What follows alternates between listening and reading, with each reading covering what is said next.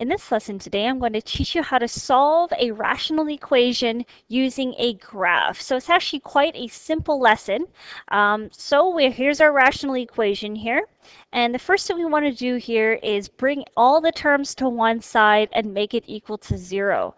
So one thing that I try to keep in mind here is that we have a rational function, and I really don't want to touch it. I kind of want to keep it where it is and not manipulate it in any way. So I'm going to bring the 2 over to the other side. So if we're going to bring the 2 over, we're going to subtract 2 from both sides, and we have 0 equal to negative x squared over x minus 1 minus 2. So once again, if you can keep that rational expression on its own side and bring everything else over, it will just make things a lot easier for you when you graph it. So now you're going to take out your graphing calculators and we're going to stick this into our calculator. You're going to let this side of the equation, the right-hand side, you're going to enter that as your y1. And since it's equal to 0, what we're going to try to find here are the zeros, or in other words, the x-intercepts of the graph. So taking out your TI-83 or TI-84, you're going to go into your y equals screen. You're going to plug in the rational function. So here's the toughest part when you're trying to solve this graphically. Make sure you're putting it in correctly. When you have rational functions involved, it does get quite complicated. So you have to use some brackets to do this. So we have a negative in front. Okay, so we're going to open a set of brackets, and then we're going to open another set. And in that set, you're going to put in the numerator. So x squared.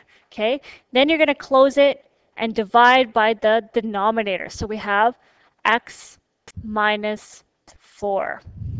Okay, close the brackets, close it again. Okay, and now we're going to subtract 2. So be really, really careful. Lots of practice when inputting a rational function into your calculator. Okay, so we're going to use a regular Zoom 6 standard, and we're going to take a look at the graph here. Okay, so how many points of intersections do you see? Well, we have 2. So that means we actually have 2 solutions for x.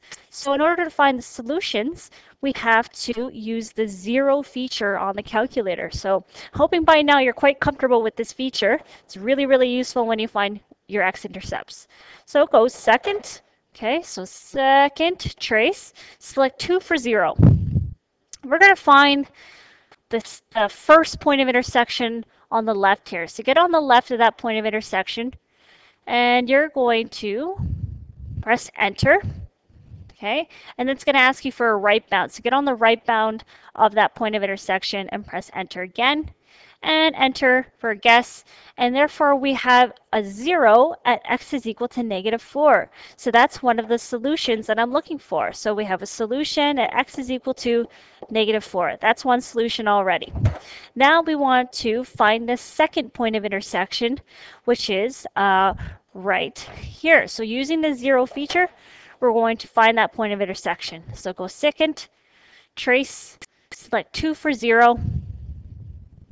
Okay, there you go. And you're going to get on the left of that point. So right just about there. And then press enter. Okay, and it's going to ask you for a right bound, so get above the x-intercept, about there is good. And then press enter to guess, and you're going to get a 0 at positive 2. So there is the second solution, also the last solution. And that's how you solve a rational equation using a graph.